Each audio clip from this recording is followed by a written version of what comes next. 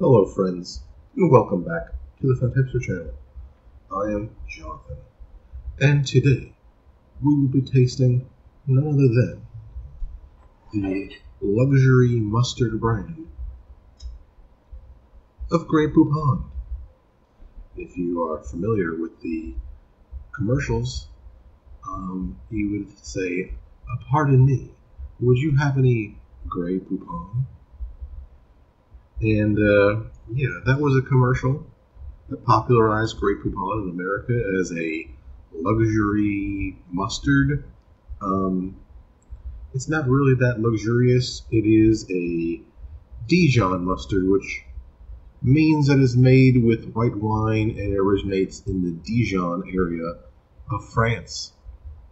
True Dijon mustard can only be made in Dijon, France, similar to how champagne can only be made in the Champagne region. But many other things are called champagne, many other things are called Dijon mustard that are not. This is actually made in Pennsylvania, Pittsburgh, Pennsylvania, to be specific. But that was not always the case.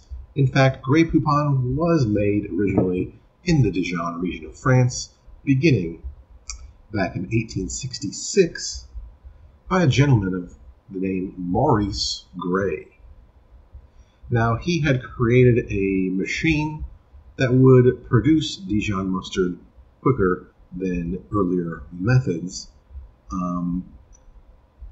but he would later improve on that with the help of financing by a man by the name of, I had it right here, but now it's out of my sight. Well, the last name is Poupon. Auguste Poupon, and that was in 1866. His original machine was made in 1855. Then, years later, in 1946, the brand Grey Poupon was purchased by the Leeuwen company, and they actually only bought the rights to sell it in America. Back in Europe, it was still owned by the original Maurice Grey Auguste Poupon company that made that.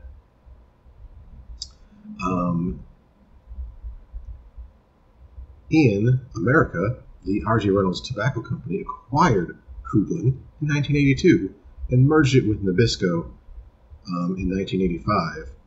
And then in 1999, Kraft Foods bought Nabisco, and that's why Kraft today is the maker of Grey Poupon. And in that 1999 move, they moved the production of it to Pittsburgh, Pennsylvania. Now, back in Europe, it was bought by a company called Amora Mail, and that was just another mustard company. They bought it, and they kind of used their equipment and stuff, but in Europe you could not buy Grey Poupon. They just bought out the name, the rights, and the building, the manufacturing, and changed everything to Mail. It's Maille, and you can actually still find this, even in America today. You can find this in some stores like World Market, or places that have items that are made from Europe for European sale, but then have had like a new label kind of like stickered over the old one in order to be sold in the United States.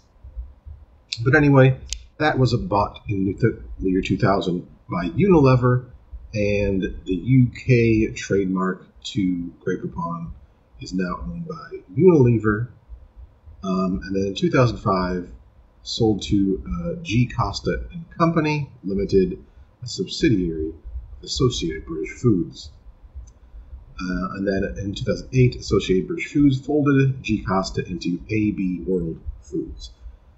So, AB World Foods currently owns the European copyright to Grey Poupon, even though I'm pretty sure they still just sell it under the Mail brand.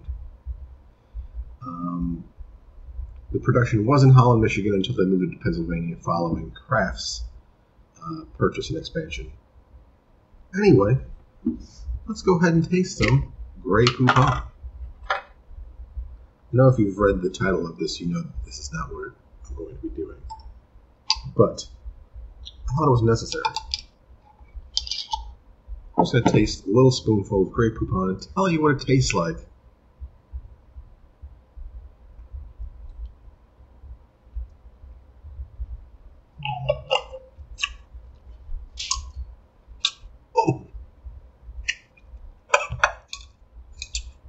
You know, I really like Grey Poupon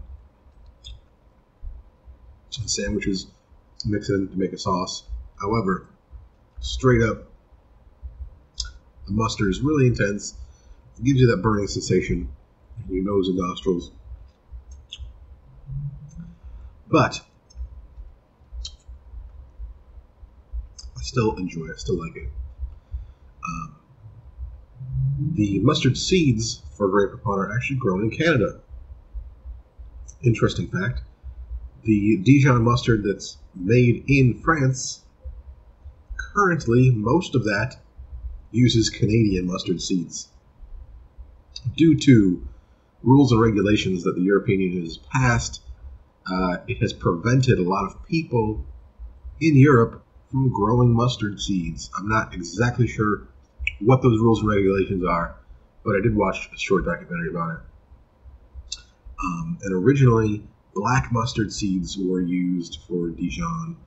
However, in Canada, they grow yellow mustard seeds and brown mustard seeds for Dijon. Although there are some black mustard seeds that are still grown, those usually go to Europe for their Dijon, because black mustard seeds are actually more authentically Dijon than brown and yellow. There are still some small businesses in Europe that you can find that use European grown black mustard seeds. However, that is the minority and not the typical, usual. Anyway, let's get to what I really tasted Grey Poupon for and why I gave you all that information. Because right now, Van Leeuwen, the same company that brought you the pizza ice cream, which they should have partnered with Marvel for, has now created this Grey Poupon. And you know, they also made that macaroni and cheese ice cream, which was with Kraft. Interestingly enough, Kraft was Grey Poupon. Maybe there's another one coming out soon with another Kraft product. Maybe they signed like a 3-item deal. Who knows? Let's see if Grey Poupon tastes good in ice cream. This also has salted pretzels in it. So here's what it looks like. It is a yellowish color. I see chunks. I see swirls. I wonder if the swirls are swirls of mustard. First, I'm going to taste the base ice cream.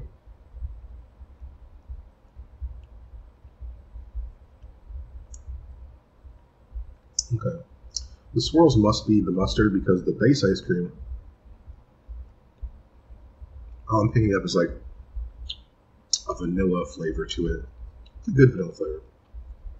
Now let's get scoop when we go through that swirl and also get some of those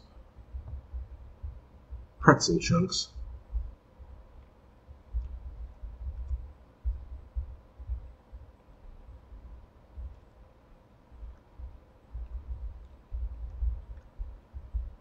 The pretzel chunks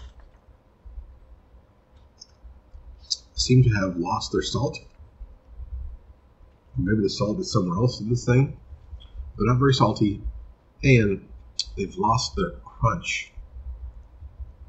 I know it's hard to add things to ice cream and still maintain a similar texture from when they're not an ice cream, but I taste a lot of Jenny's ice cream, and she does a great job of maintaining the original texture flavor of items when she puts them in ice cream.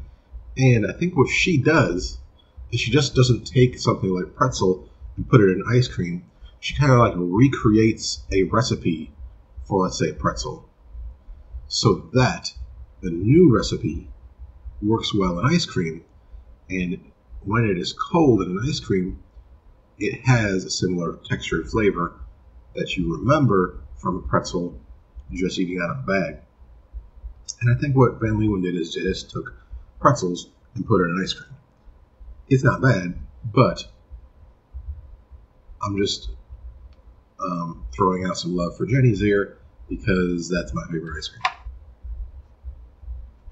Let's keep tasting it. I really haven't got like any really extreme mustardy flavors yet.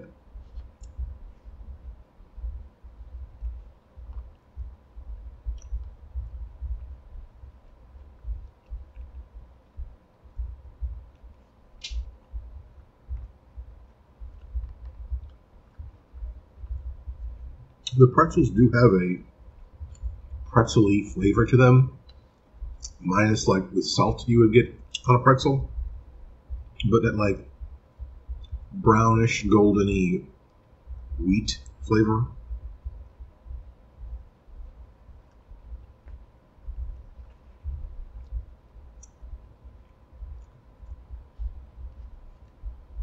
You know, occasionally, I think I'm getting some like Dijon notes.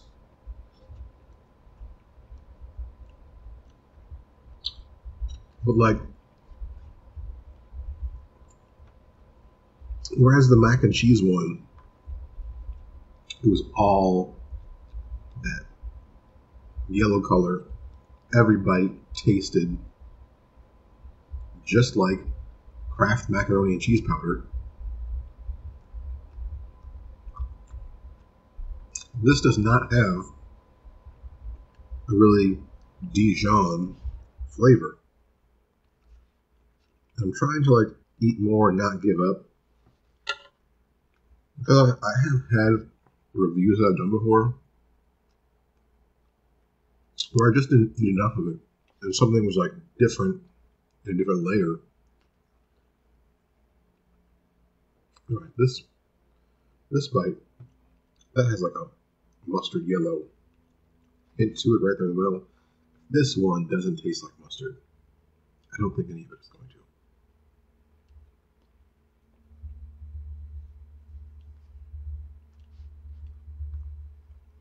You know, it really didn't.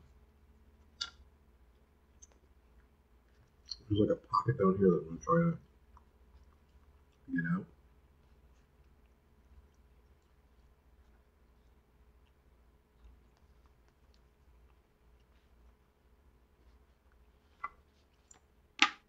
I'm going to read the ingredients to see if like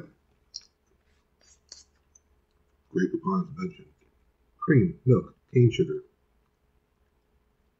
unbleached enriched wheat flour, egg yolks, honey, white wine, distilled vinegar, water, mustard seed, pectin, salt, spices, malt, soybean, oil, coconut oil, sea salt.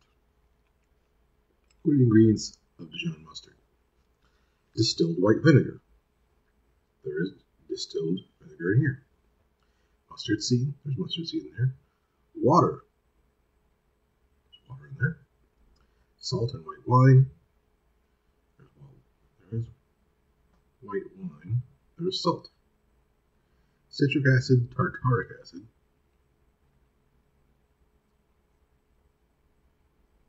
I don't see those in there. Fruit pectin, sugar, and spices. There's pectin. Of course, there's sugar. It does say spices as well. So it doesn't have citric acid or tartaric acid.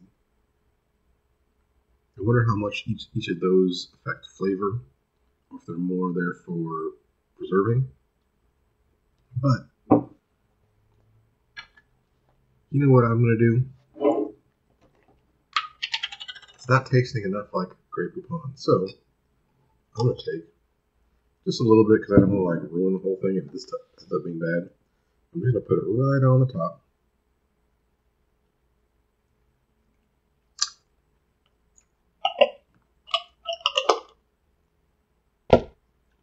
I'm just going to take a few bites right from the top of it with some of this real Grey Poupon mustard on it. Let's see if it's better this way.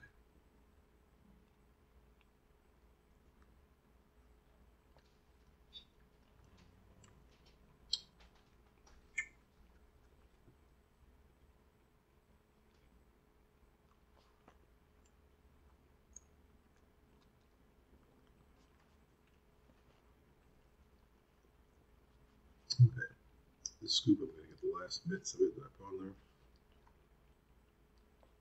Here we go.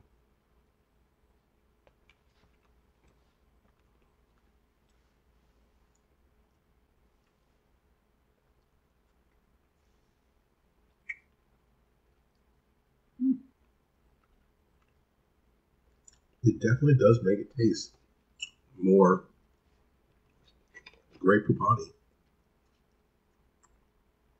But one thing I did notice is when it mixes with the ice cream, it gets, I don't know if it's the cold or the cream or whatever's in the ice cream, it really deadens the mustard heat, which I think is what I was missing when I was like, this doesn't taste too much like mustard. Something about ice cream is like deadening the mustardiness of Grey Poupon, because even when I put it directly on the top and took some bites of it, yes, it did increase the mustard essence, but a lot of what I felt was missing was still missing, if you understand that. What we're trying to say there. It's just not, I don't know if maybe there's just not a compatible flavor. Maybe the experience you get from like a fresh Dijon mustard doesn't translate well to ice cream, either due to cold or whatever ingredients are on here. So this ice cream is not terrible. Some people might think, oh, gross mustard in ice cream. The fact that like you don't really get too much mustard should tell you like this. It's not. If you don't like mustard, it's not going to like ruin ice cream for you. Mostly, this tastes like ice cream with some unsalted pretzel in it. Would I suggest you run out and grab this one? Not really. The Grey Poupon doesn't translate. It doesn't come through. So if you looked at this and was like, yeah, I really like mustard, so I want to try this ice cream, you're going to be disappointed. And if you don't like mustard, you probably wouldn't want to try this anyway. And there's other ice creams that have pretzel in them that you'll probably like a whole lot better. So this one, I'm going to kind of give it a fail to Van Leeuwen. Before I exit this video, I'm going to do one more thing that I forgot to look up.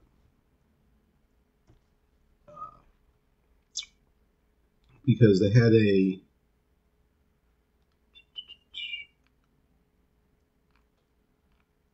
whole bunch of new flavors, and I've tried them all, so I want to tell you about it.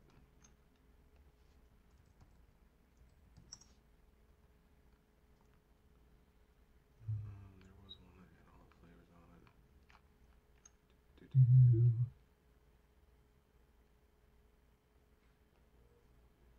Alright, I think these are all of them. They had 5 new flavors. I tried all 5. So the Grey Poupon one was the one I saved for this video review, but they had Campfire S'mores, thumbs up. They had Espresso Fior au Latte Chip, thumbs up. Honey cornbread with strawberry jam. Jenny's has a much better strawberry one that has like a. Oh, they have. Hold on. The last one was Peach Crisp, Summer Peach Crisp. Again, those two. Jenny's has similar ones. Jenny's has a strawberry pretzel pie one that was really good, and Jenny's also has a biscuits and peaches one that is delicious. And if you have those and you try the Van Leeuwen ones, you're like, why would I get this if the Jenny's ones is just so much better? But the espresso chip and the s'mores ones were both really good. The espresso chip one probably was one I was most impressed by. The chips in there, they stay a little crunchy when you bite into them. And the s'mores one has like nice like marshmallowy ribbons inside of it that turned out really well. But this video was especially about the Grey Poupon one.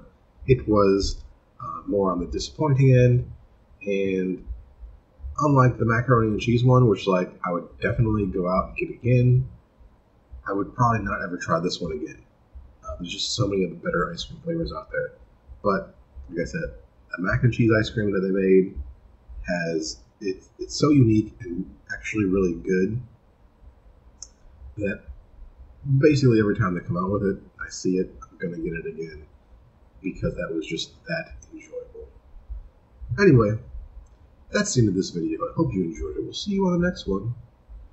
And whenever Van Leeuwen comes out with another limited edition that sounds interesting and terrific, I'll definitely try it and tell you what I think.